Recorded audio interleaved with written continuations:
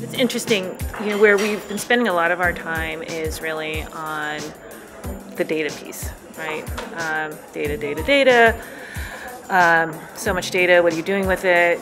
What's important data? How do you filter what's really valuable? And as part of that, it's requiring us to rethink talent in a different way. So it seems odd to think about that someone who's just a digital generalist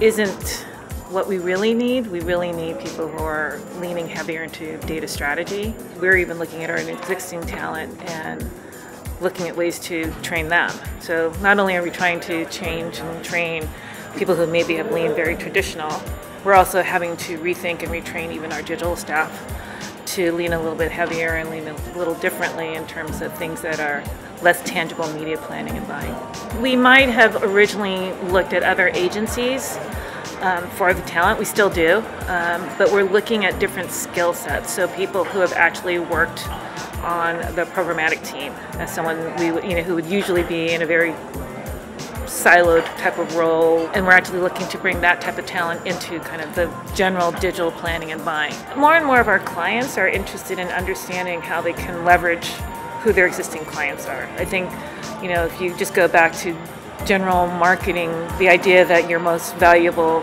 customers are your existing customers, and the more you can leverage those and learn from it, the better return on investment you're going to get, right? So how are you actually mining your existing customers? One, using them as a foundation to find new customers, but also using them as a way to increase basket size, right? They're your most valuable customer, they have the longest or lifetime value. And generally speaking, if you can get them to spend more, use your card more, buy more, they're going to be your biggest advocates. So a lot of that is really understanding, who the customers are and how we can just better use them and understand them to help grow the business. Thoughtful, smart media planning, media strategy still requires some risk-taking, some thinking outside the box. We like it to be grounded in some sort of information, data points, as a starting point. But certainly that idea of 70% what you know, 20% kind of new, and 10% really, trying something different. Not too risky for some clients, but certainly thinking outside the box a bit.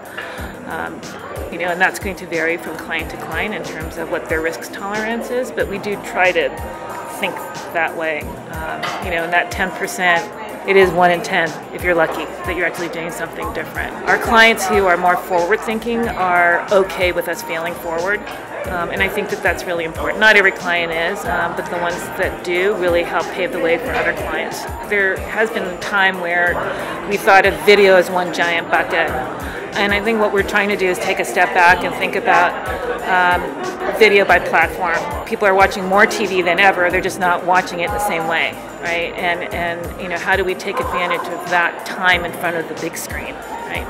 And not equate any video to be the same value. I think that for maybe some of the younger generation that really heavily watch video on their phone or on their tablet, or alternatively, you need to figure out what that value exchange is from what a linear TV experience would have been in terms of value and driving foot traffic or whatever your KPI is, to what does that translate to a mobile video experience. Many of the great programs that we have going on at Horizon were employee-driven, employee-created, and whether it's Bill Konigsberg, our owner, founder, leader, he's always been very supportive of having people come up with ideas and opportunities and solves for problem. Instead of saying like, this is what the problem is, show me a solution. And that's really baked into the culture at Horizon.